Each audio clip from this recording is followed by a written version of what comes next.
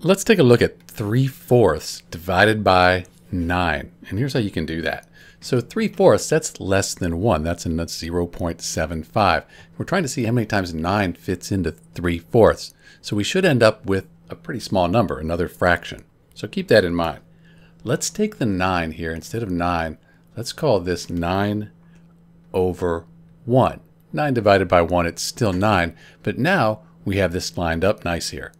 Then we can take our 3/4 here, and instead of division, we're going to multiply by the reciprocal. So denominator goes to the top, numerator goes to the bottom. So 1 over 9, or 1/9.